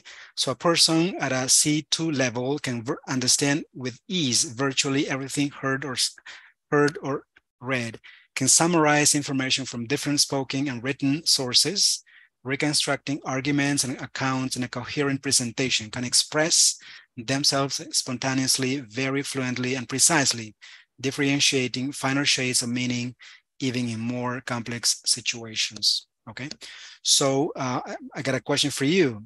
It says, do you want to kill two birds with one stone? I mean, do you want to prepare for an international exam, but also improve your English? Maybe your English is at a B2 level, but you want to take it to a higher level, okay? Because as language teachers, in this case, as English language teachers, of course, we have to develop our English proficiency more and more, okay? So that's why I prepared this program. It's a 3-course or 3-month program to prepare for the ECPE, where not only you will receive, let's say, information about the format of the exam and practice exams, but also develop your English. We'll revisit vocabulary, grammar, of course, develop listening skills, develop reading, writing, speaking, all the skills, okay, at a C1 to reach the C2 level. Okay, so that's why, again, if you have a B2 level right now, and maybe you want to go a little higher, but you don't find a place where to prepare for that, you can, of course, consider preparing for this exam. Maybe you don't want to take this exam. Maybe you want to prepare for for the Cambridge exams. You can just, of course, do that as well in some other places. I know good places for where you can do that as well. Okay, but the one I prepared is specifically for the examination for the Certificate of Proficiency in English, the ECPE from the University of Michigan. Okay, for now, basically the classes are in the mornings, 7 to 8:30. Okay, and we have live lessons, of course, because the best way to improve English is by participating in live discussions, you know, doing exercises, sharing with classmates, with the teacher and everything. So this is what I have for now, okay? And then also you have the self-paced tasks where you will review, reinforce and expand grammar and vocabulary, of course, at a high level. Okay, in this case, the program is only for people who want to take their English to a high level. Okay, so but also what I wanted to say is, before you get disconnected, I wanted to ask you a couple of things, right? If you have had any aha moments during the presentation, I hope you had. I hope you have found anything interesting during the presentation. If so, will you put, you know, that new information, will you turn that information into knowledge by putting that into practice? How? Okay, so I would like you to reflect before you get disconnected. And one more question is, do you still have like a doubt? So do you still have a what will you do to fill in the gap? Are you going to join a community of practice maybe? Are you going to read more books, read maybe journals, maybe talk to colleagues, maybe create a new community where you will discuss your actual problem and then find solutions for the problem in some way? Okay, so I would like you to reflect on those two questions before getting disconnected. But I think we have something else, in fact, before getting disconnected. For me, so far, this is what I wanted to present, and hope you found it interesting. And of course, I'll be more than glad to come back if you want to invite me for another webinar in the future. Thank you very much. Of course, dear Cesar, you have to be here again. Estimado César, con respecto al compartido, comentarte lo siguiente. Seguramente lo has escuchado en algún momento, lo has leído acá, todos los maestros, los teachers conectados lo saben. En el sector público se han dado muchas becas, te comento, becas incluso para tener algunas capacitaciones en su momento en Estados Unidos, docentes que han viajado a Arizona, o por ejemplo para la última que hubo para Top Teachers, que fue en el verano del 2020, para poder hacer un curso de inmersión en Guampaní, etcétera. Pero todo este tipo de becas tienen siempre dentro de los requisitos el que el docente acredite el nivel, ¿no? Con una certificación, ¿no? Una certificación nacional o internacional, ¿no? Nosotros sabemos que las certificaciones internacionales pues son bastante valoradas en lo que respecta a todo el área de inglés en general, y entendiendo la propuesta que nos das, ¿no? Es una preparación, un programa de preparación para este examen, para el ECPE, ¿no? Que tiene, que tiene como objetivo, entiendo yo, el poder de repente alcanzar el nivel C1 o mayor, y para ello más o menos vendrían a ser maestros que se puedan preparar con el nivel B2, ¿verdad?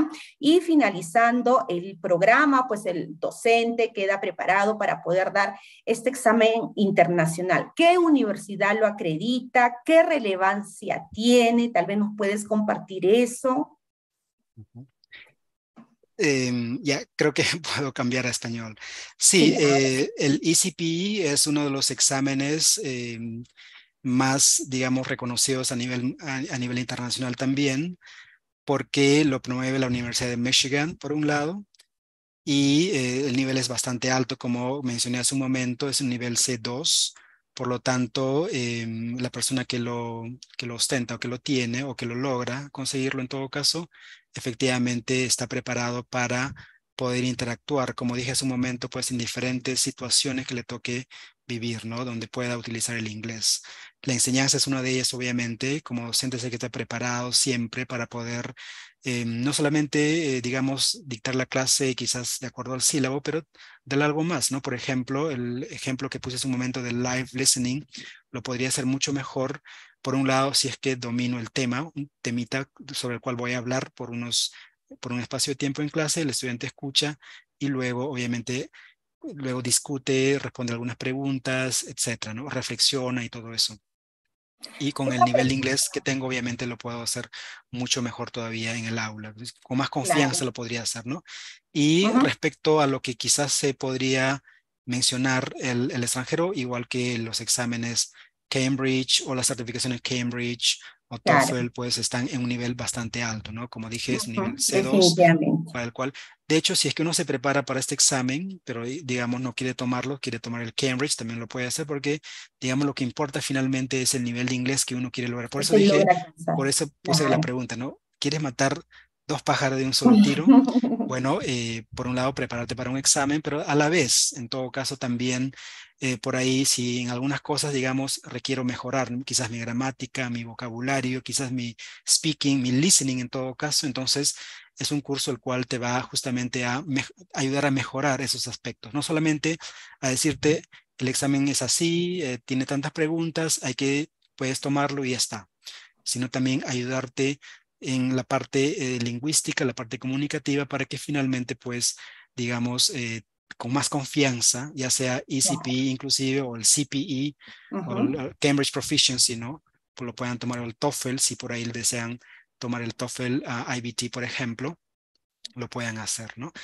Por el momento, como dije hace un momento, solamente estoy ofreciendo esto en las mañanas, de 7 a 8:30 de la mañana, y el ganador de la beca en todo caso debería acreditar pues un nivel B2 por ahí, ¿no? Un nivel B2, digamos que aunque quizás no lo tenga acreditado, pero siente que tiene el nivel B2 y gana la beca, entonces bienvenido finalmente, porque no estamos para juzgar, de decir que tienes B2 o no lo tienes y no, lamentablemente ganaste, pero no te podemos dar la beca, ¿no? Sino que finalmente va a descubrir ahí inclusive que su nivel era quizás más de lo que pensaba, ¿no? Y acá con eso lo está consolidando, lo está comprobando finalmente, ¿no? Y además lo interesante que me mencionas ahora es que no se trata solo del hecho de que finalmente pues el objetivo pueda ser el obtener la certificación internacional, sino de que durante la preparación van a poder fortalecer los diferentes skills, ¿no? Las diferentes capacidades del idioma, ¿no? Y entonces eso es muy, muy importante porque también van a refrescar ahí sus conocimientos. Por aquí había una preguntita, antes de que pasemos ya de una vez al sorteo, seguro ya José tiene todo listo. Una pregunta con respecto a la caducidad, aquí han hecho la preguntita, ¿hay caducidad, por Sí, ejemplo, de esta certificación? ¿Por cuántos años es? sí, hasta lo que tengo entendido es lo siguiente, ¿no? Por ejemplo, hay certificaciones como el TOEFL que tiene una caducidad de 2 años. En 2 años hay que volver a tomarlo para, especialmente si uno, digamos, pues lo toma ahora porque quiere hacer una maestría en Estados Unidos o cualquier otra parte del mundo en realidad, y finalmente, digamos, pasan 2 años, pero quiere hacer otra maestría, o otro estudio, un intercambio o un trabajo que ya me salió y requiero acreditar mi inglés. Si es el TOEFL, tengo que tomarlo otra vez, ¿no? Hay certificaciones como las de Cambridge y las de Michigan que no tienen caducidad. Pero en realidad Excelente. yo aconsejaría en todos los casos siempre, de tiempo en tiempo, ya que vivimos en un Testear el contexto nivel, ¿no? EFL, ¿no? En una Ujú, situación en la cual el inglés no es pues lo cotidiano, ¿no? claro. Yo mismo, ¿no? Como una autoexigencia, medir mi nivel de inglés, cómo estoy cada cierto tiempo. No es como, obviamente, hacer un mantenimiento al auto, ¿no? Hay que asegurarnos Para de que que no estemos nos bien, oxidemos, para querido no César. oxidarnos, para no accidentarnos en todo caso en el camino, ¿no? Claro. Muchísimas, muchísimas gracias. Entonces, José, si nos das, por favor, la voz, si ya estamos listos para continuar con el sorteo, pues Mariela, inicialmente dime. había convenido, me parece, una beca y otra media, pero Sí. por ahí me parece que podemos manejar en todo caso 2 becas completas, ¿no? Para toda la Oh, comunidad, para las personas que están acá participando activamente y oh, miles realmente de se ha sentido gracias. Ahí están los la necesidad de administradores. prepararse, listo, Claro que vamos. sí, sí, definitivamente. Y es Bravo, por eso que bravo. mismo. ¿Ya está? Listo. Aquí están. Por favor, a los administradores, encendamos las camaritas, no sean tímidos. Tenemos aquí que animar y dar la buena vibra para todos los teachers que van a participar en el sorteo de estas 2 becas. Mil gracias, César. Ahora son 2 becas completas, teachers. Acaba de mencionarlo. Así que pasamos entonces al sorteo y ya pueden visualizar. Como la semana pasada vimos, este es el programa que manejamos para el sorteo. Ahí ya tienen toda la data de quienes han llenado su registro de asistencia. Y vamos a pasar entonces a la voz de quién. A ver, mi estimado Kurt, tú vas a ser el primero. ¿A quién le vas a dar la suerte? A tu voz. Iniciamos el sorteo. Ok. 3, 2, 1, go. And stop. Ya tenemos una ganadora. Estimado César, ¿puedes leer el nombre, por favor? Sí, leo aquí, dice Cueva Espinosa, Marcela Liliana. Así es, claps please for her. Aplausos para ella. Y ya sabemos que para que la beca se haga válida, mi estimada Marcela Liliana Cueva Espinosa debe de escribir presente. Por aquí, por favor, aquí en el chat le damos solo 10 segunditos para poder reaccionar y escribir presente, para que pueda, por favor, hacerse acreedora de la beca. En caso contrario, ya sabemos las reglas, si no decimos presente, ahí pasamos al siguiente y se va para el lado.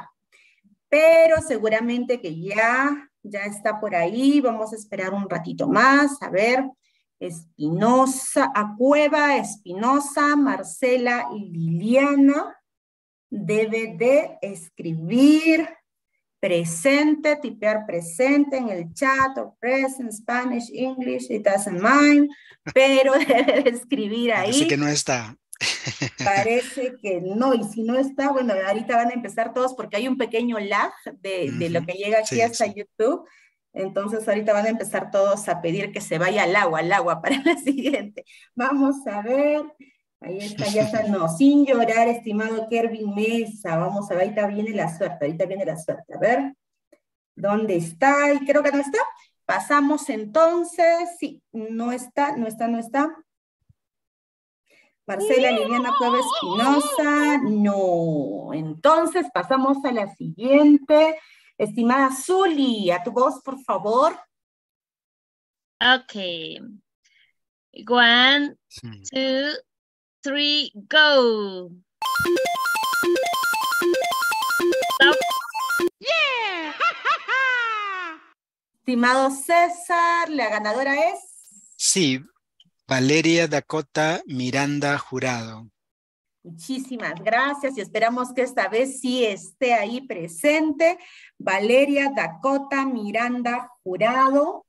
Estimada, hoy día va a salir un varón, sí, tiene que salir un varón, estimado Ronnie. Vamos a ver, por favor. La vez pasada salieron puras damas, por eso es que están los teachers, se han quedado con la pica de que salga un varón. A ver, Valeria Dakota Miranda Jurado, escribir por favor en el chat, presente. A los administradores, por favor, que están en el chat de YouTube, ayúdenos repitiendo, escribiendo el nombre, por favor. Valeria Dakota Miranda Jurado, si está por ahí. A ver, vamos a esperar solamente unos cuantos segundos más, unos 10 segundos más. No está, next, dicen ya los teachers de una vez, sí, así, hasta que salgan ellos. A ver, Valeria Dakota, sí, ya dijo, porque no, no está. Pasamos entonces para la siguiente, vamos a ver, ahora sí. Ahí dijo presente. ¿Sí dijo presente? A ver, ¿por dónde está? Vale 79. Ahí está, ¿es Dolca Offs? Sí, ¿no? Está como Dolca Offs ahí en el chat. Con Vale 79. Ya, Vale 79, presente, ¿sí? ¿Seguros? Ya, sí está, al agua, dicen los demás. Qué maldad, Dios mío, ¿cómo es cuando queremos? A ver, vamos a ver, no, sí está, creo que sí está, por favor, si es que es ella, una vez más que confirme porque ya no vuelve a escribir. Vale 79, ¿eres tú? Vale 79, porque sí se apellidaba, creo, ¿verdad? ¿O no? Sí, era Valeria Dakota. Sí, ahí está. Ya, entonces me parece que sí. Muchísimas gracias a los teachers que nos están ayudando. Nos indican que sí, que dijo presente. Igual estamos esperando que escriba. Ha escrito una vez, creo, así que vamos a confiar en ello. Y vamos a otorgarle entonces, ya tenemos la primera ganadora. Hacemos la corrección ahí. Ahí está, sí, aquí estoy, soy Valeria. Bien, Valeria, estimada Valeria, felicitaciones. Te mandamos aquí un fuerte aplauso, las buenas vibras. Y ya tenemos la primera ganadora. Nos vamos a comunicar contigo, no te preocupes. Congratulations. Y ahora sí, pasamos al siguiente, a la voz de Mr. Ricardo Núñez. Vamos, un varón, vamos, Ricky. A ver, vamos a ver, para que salga un varón. 1, 2, 3, go. Vamos. Stop. No, ya nos van a enjuiciar. La próxima semana tenemos que ver la forma. Vamos a filtrar. Vamos a filtrar, es una promesa. It's a deal, teachers. Vamos a filtrar la próxima semana mejor, así, ¿ya? Varones, damas. Y tenemos la ganadora es, estimado César. Gloria Maribel Solórzano Camones. Gloria Maribel Solórzano Camones is the winner. Y esperemos que esté ahí. Y si está ahí, por favor, ya sabe que tiene que escribir presente. Si no escribe presente, entonces no lo vamos a considerar. A ver, nos están escribiendo por el chat, estoy leyendo por aquí. Pasamos por aquí. Gloria Maribel Solórzano Camones, por favor. No, ya los profesores nos están pidiendo next de una vez. Pero no pasaron ni 5 segundos, teachers. Tengamos un poquito de paciencia. A ver, vamos a ver. Ya, le vamos a dar 5 segunditos más a Gloria Maribel Solórzano Camones. A ver, vamos a ver. Sí, pues, teacher Benjamín nos dice, we can believe it. Yes, women. No, no es así. A ver, vamos a ver. Al Water. agua, ya Dicen están al pidiendo agua, al al agua. agua. Están pidiendo. Ok, ya está. Pasamos a la siguiente. Y ahora sí viene. A ver, vamos a ver. Miss Zuli, usted tiene que darle, a ver. Vamos con un varón, ya. Vamos, vamos, vamos. A ver, 1, 2, 3, go.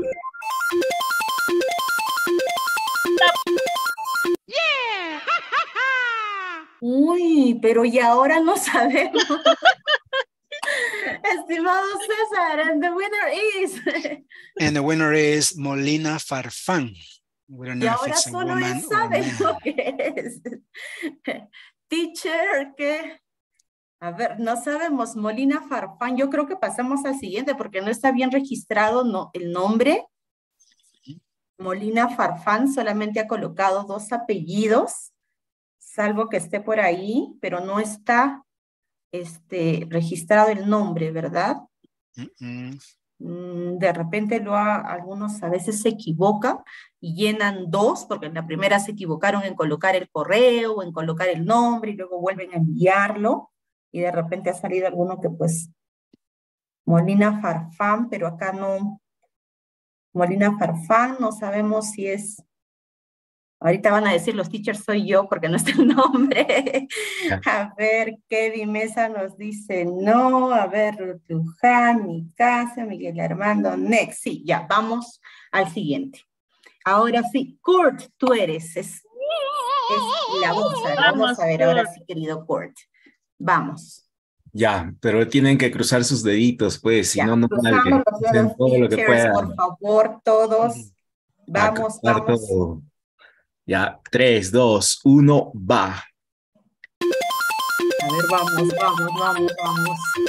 Que se chocolate. Bien chocolateado, me está demorando hasta que qué. ¡Eh! ¡Uy! Ahí está el ¡Salió! varón. Vamos, Carlitos, tú sí estás presente. ¿Quién es el ganador? A ver, el Carlos Orlando Culi Pariachi. Uy, y ni digan que no. Y ahora sí que si ya no está, por favor, ya no le echen la culpa a nadie. Kurt, wow, miren, haces magia, querido amigo. Y salió un teacher. A ver, vamos a ver que haga quedar bien a los varones. Esperemos que diga presente, Carlos Orlando Culipariachi. Y es conocido, sé que comparte en nuestra comunidad en Facebook, también está en nuestra comunidad en WhatsApp. Así que si está en buena hora y si no va a ser una súper pena, Carlos Orlando Culipariachi. A ver, vamos a ver si está por ahí, parece que no. Le vamos a dar 5 segunditos más. Yo lo siento mucho, Miss Violeta Molina Farfán ya pasó. La idea es poder confirmar en el momento que realmente están conectados, por eso se les da solo unos segundos para que puedan escribir presente, para poder corroborar que están atentos y conectados y no ha habido la respuesta en su momento. Y mi estimado Carlos Orlando se fue a cenar, casi, ya me dijeron todos que se fue a cenar, así que ni modo, no está. Pasamos entonces, Kurt, mira, le habías dado la suerte y ya. Yo creo que César, tú eres el elegido el día de hoy. Yo creo que va a ser Vamos a a tu ver, voz. a ver. A ver, veamos. A tu Ok. voz.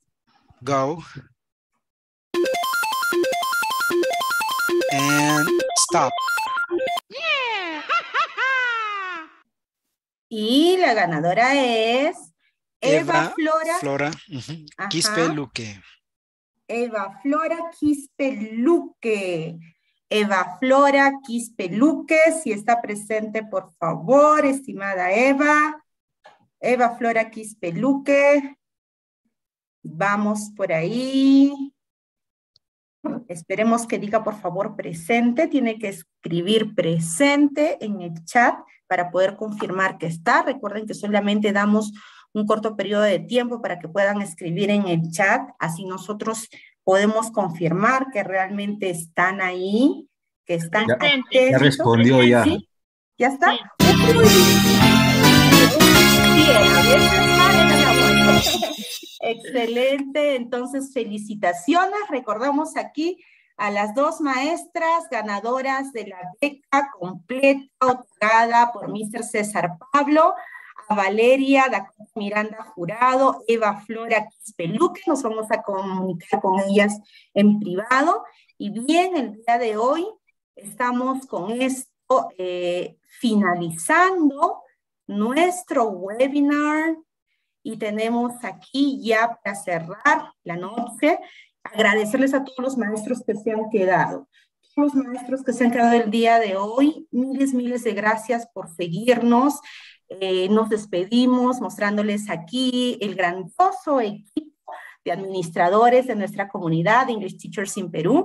Somos alrededor de 20 docentes de diferentes partes del país, desde Lima, estamos por Huancayo, Arequipa, Tacna, Puno, Huacho, Chiclayo, Cajamarca, Ayacucho, todos los administradores, este gran equipo que hace posible que se puedan realizar estos webinars para seguir fortaleciendo nuestra formación profesional y por supuesto, y acá habilitamos las camaritas todos, y por supuesto el agradecimiento a cada uno de los ponentes que hacen realidad estos webinars, como ha sucedido el día de hoy con nuestro estimado César Pablo. César, realmente muchísimas gracias de corazón.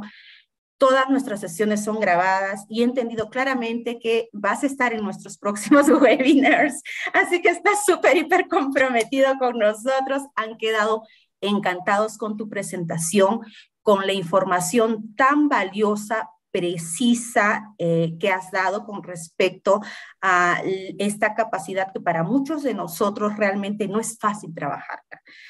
Créeme que para el tema del listening se requiere de algunos recursos y a veces por la realidad de diferentes maestros, porque en el Perú tenemos grandes barreras, ¿no?, entre las ciudades, entre las zonas rurales, entonces el acceso a recursos no es igualitario.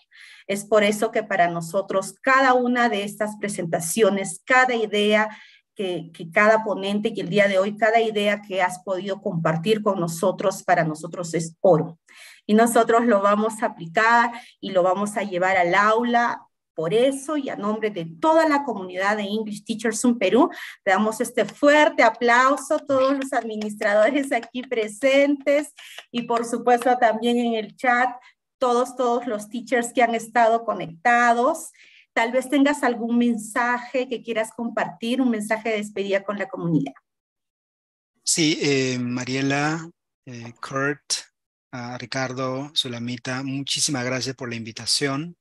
Para mí ha sido un placer, un honor estar reunido con esta comunidad de docentes, de hecho comunidad con la que comparto muchos intereses, porque justamente mi interés ya hace bastante tiempo es con mejorar la educación del inglés como lengua extranjera. Aunque en los últimos años lo hago digamos, en el ámbito privado, pero mi mirada está también en el ámbito público, ¿no? Y por eso mencioné en el transcurso de la presentación de que como parte de mi investigación del doctorado en educación en la San Marcos, mi enfoque va a ser justamente el lenguaje oral y principalmente la comprensión auditiva. Entonces, hablando de recursos, digamos, buscar la pedagogía más quizás interesante por ahí, algo que pueda ayudarnos mejor en los contextos en los cuales vivimos para poder desarrollar esta capacidad. Es cierto que no se puede hacer por la desigualdad de acceso a los recursos que tenemos en las diferentes regiones, pero creo que la tecnología es una herramienta. Compartir ideas, por ejemplo, en este caso, por ejemplo, como live listening, que ya está hace mucho tiempo en realidad en muchos libros de pedagogía del inglés como lengua extranjera, puede ayudar muchísimo, ¿no? Porque hay efectivamente contextos en los cuales el recurso es definitivamente muy escaso, es un problema en todo caso, ¿no?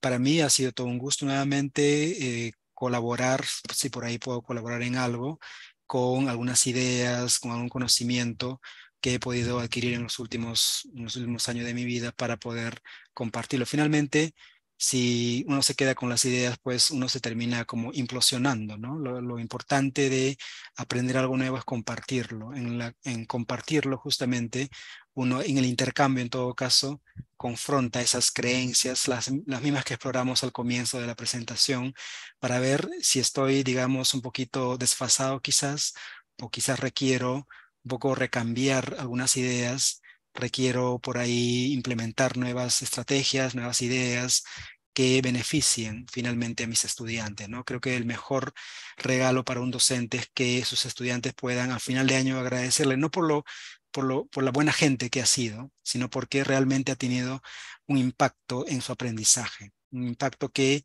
seguramente, como muchos de nosotros, nos acordamos de ese docente que de alguna forma impactó en nuestra vida positivamente en algún momento.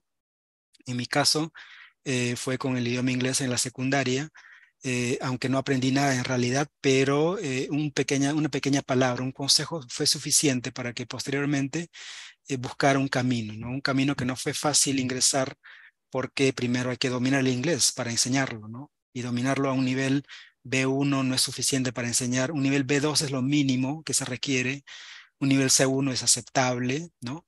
Un nivel C2 es lo que deberíamos aspirar para poder, digamos, compartir ideas ya no solamente en el país, sino salir, digamos, ir a otros países como, por ejemplo, acceder a becas en el extranjero, en Estados Unidos, Reino Unido y otros lugares, para que las puertas se puedan abrir mucho, mucho más con el dominio del idioma inglés, ¿no? Entonces, eso mismo que ahora quizás los profesores de inglés tenemos, o que aspiramos tener en todo caso, si es que nuestro nivel de inglés está en B2 por ahí, o B1 actualmente, debemos transmitirlo a los estudiantes, que ellos también logren alcanzar un nivel, digamos, un nivel que les permita a ellos finalmente acceder a esas oportunidades que a veces se pierden. Sabemos que hay reportes de que hay muchas becas que vienen del extranjero, se pierden en el camino porque lamentablemente la competencia comunicativa de los estudiantes no está pues para poder llevar un doctorado, una maestría en inglés en esos países, ¿no? A veces uno ganas la beca, pero tienes que prepararte 2 años para en inglés, mejorar tu nivel de inglés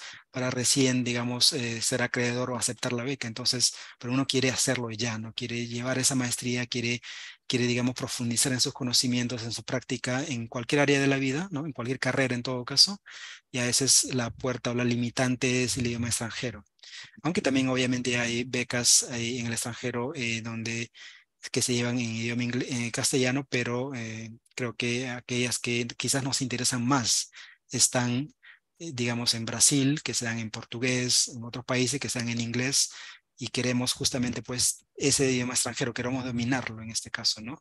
Llegar a un nivel de proficiencia tan alto que nos permita, pues, comunicarnos con fluidez, con facilidad en diferentes situaciones, tanto formales como casuales o familiares que nos toca afrontar día a día. Entonces, para mí ha sido un gusto estar con ustedes esta tarde, profesores de todo el país. Y creo que también, no sé, nos unen profesores de diferentes países, de Ecuador, he Sí, escuchado, de Chile. muchos, muchos. Entonces, Ecuador, va Chile, un abrazo fraterno Argentina, a todos Paraguay, y hay bueno. que siempre encontrar momentos como estos para compartir, aunque sea en el chat.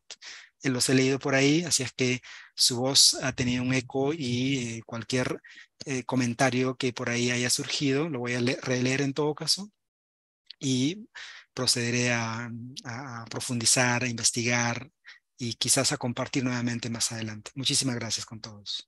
Muchas gracias, César, por ese mensaje lleno de reflexión. Y es muy cierto, ¿no? Y en ese sentido creo que todos debemos de reflexionar como maestros, más allá de que sea importante las relaciones interpersonales que se puedan suscitar con nuestros estudiantes, porque también los formamos de manera integral, está el conocimiento disciplinar, que no podemos descuidar, porque nosotros somos maestros del área de inglés y a veces, muchas veces por diferentes razones, por la práctica, por el hecho de que muchas veces tenemos en las instituciones públicas, tal vez estudiantes que generalmente siempre están en niveles básicos y demás, perdemos la fluencia, pero esa no puede ser excusa para dejar de seguir aprendiendo, preparándonos y recuperando el idioma y su fluencia. Muchas gracias por ese mensaje. Yo sé que todos vamos a reflexionar y darle la importancia que merece el idioma, el manejo del idioma para seguir formándonos. Estamos felices con esta presentación y con el impacto que ha tenido en todos los maestros que hasta este momento siguen presentes ahí en el chat de YouTube, escribiendo, mandando saludos, que están en diferentes partes del país. Créeme que de zonas bastante inhóspitas y alejadas igual nos siguen. La comunidad se ha hecho internacional, muchos maestros que están en diferentes partes del mundo. Miles de gracias a todos ustedes. Nos despedimos el día de hoy también, el equipo administrativo. Con ustedes ha estado Sulamita Chupén, nuestra querida administradora, Kurt Vilela, que le ha dado la suerte a un maestro varón, y ni se quejen que no estuvo presente. Y también a nuestro estimado Ricardo Núñez, ese corazón, ahí tiene el logo de nuestra comunidad, y por supuesto a José Ortega, que está detrás de toda la conexión, que ha llevado a cabo el sorteo, de toda la parte técnica, que en silencio hace un súper trabajo también, apoyándonos en todo y dándonos el soporte. Muchísimas gracias y nos vemos la próxima semana. Bye bye, English teachers.